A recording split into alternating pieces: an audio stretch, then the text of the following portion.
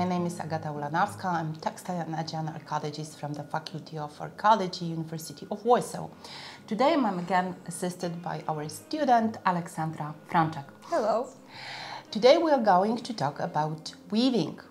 This video is the third video in the series and it is made by the educational project Artefacts, Creativity, Technology and Skills from Prehistory to Classical Period in Greece, funded by the 4EU Plus Alliance and Erasmus Plus project.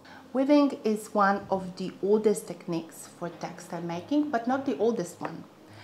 Its beginnings can be dated back to the 6th millennium BCE or even earlier.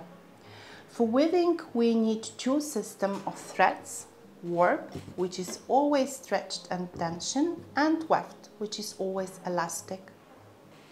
We also need a loom. Loom is a machine which makes weaving mechanized by providing the mechanism for shape changes. There were very different types of looms, but all are constructed to the same mechanical principle. That is, they have the device and their construction allows for mechanized shape changing.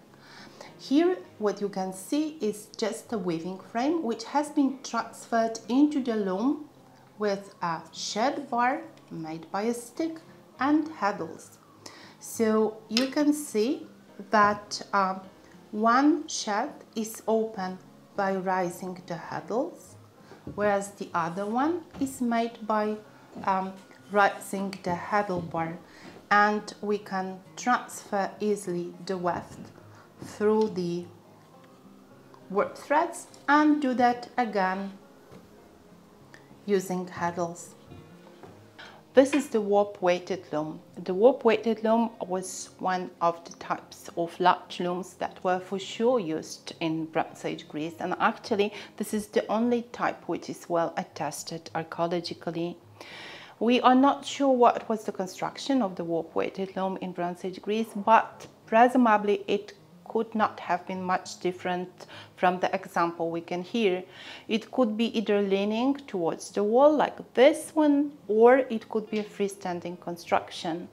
But generally, warp-weighted loom is a very simple tool. It's made of a frame with uprights, with cloth beam, with shed bar, and with handlebar, which transfers the back layer of warp threads to the front and back.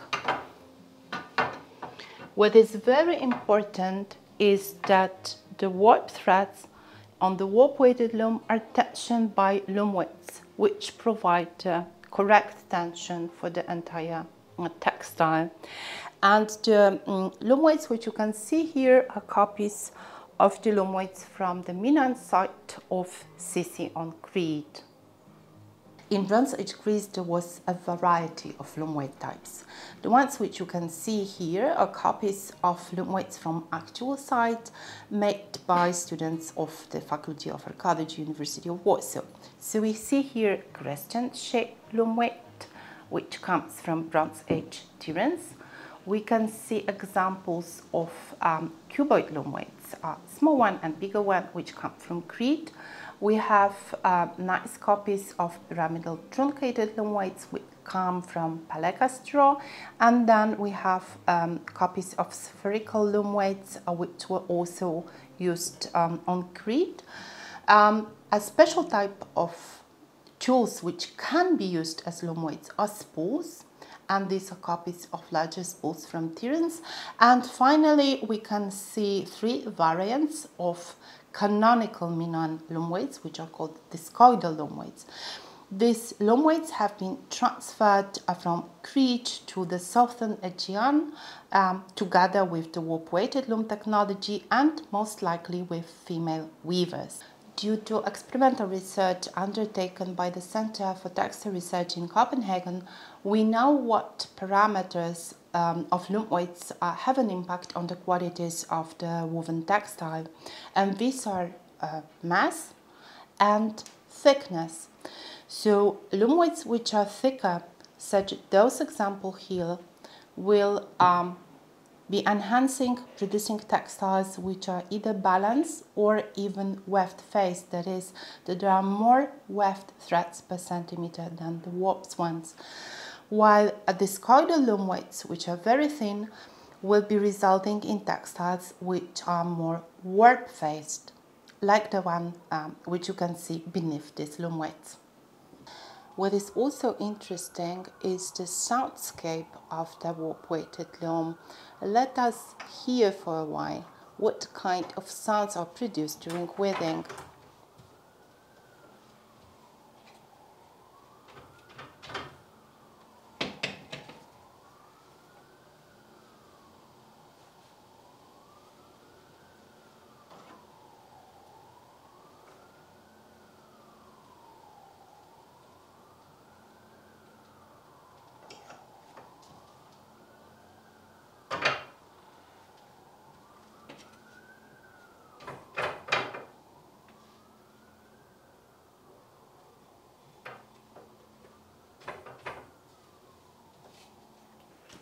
Aleksandra, you were doing really quite well. However, I have to notice and observe that the edges are narrowing down. And this is actually a very typical mistake for the weavers who are beginning their work, but otherwise you were really very efficient in weaving. So I wonder, what is your feeling about weaving? How do you feel while you are weaving? Well, I suppose I could call it a distressing activity, because when the warps are positioned, you could focus more on the manual aspect of the weaving, not only the planning of pattern. And it's calming, the sound is so rhythmic, and it's easy to find the rhythm and just do it pretty automatically. At the end of our video, we would like to show you yet another loom. This loom is called rigid heddle. It is a very simple loom which has been used for weaving bands. We do not have any evidence if this loom was actually used in Bronze Age Greece, but we are quite sure that there were some kind of band looms that must have been used by the Aegean societies. The oldest rigid heddles are known from the Roman period. For today's demonstration of weaving, we have chosen a pattern inspired by a fresco from Akrotiri presenting adherents, but we decided to adjust its colors to the present day. When we weave on rigid heddle, we move this tool up and down.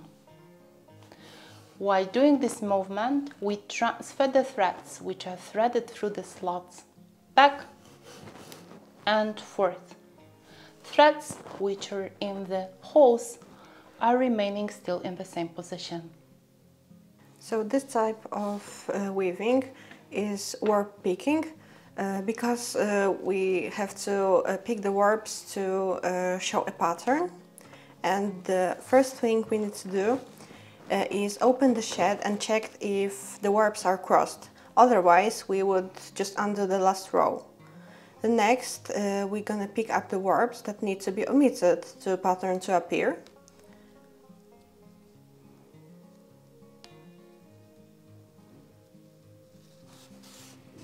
And now when we have this done, we just transfer the weft.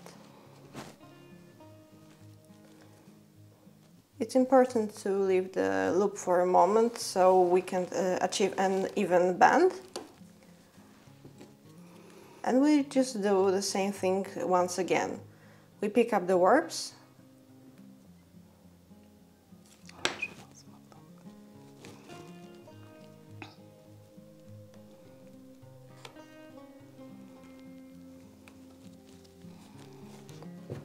And then we just are passing the weft.